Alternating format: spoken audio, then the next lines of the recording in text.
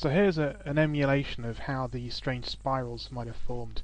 Imagine an orbiting piece of space junk on a discarded stage. It's chucking out some sort of fuel out the back and out the side. This gets it spinning, and as it spins, this turns the ejector into a large spiral viewed from above here and from in front.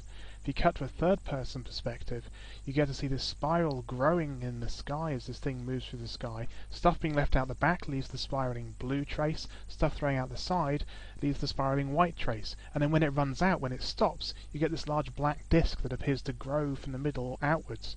So it looks beautiful, but probably a fairly ordinary explanation.